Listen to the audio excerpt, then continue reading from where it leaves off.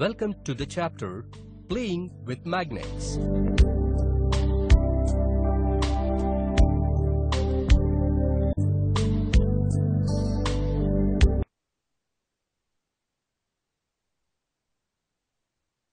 Let us do an activity to know the poles of the bar magnet.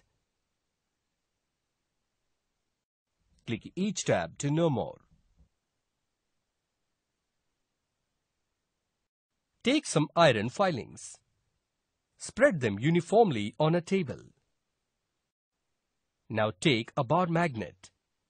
Place it on the table for some time. Observe the changes.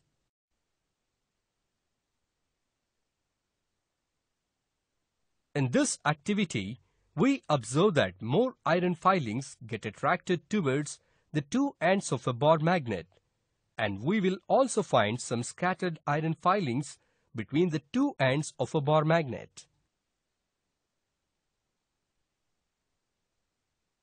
Finally, we conclude that every bar magnet always has two ends whose attracting capacity is more than its other parts.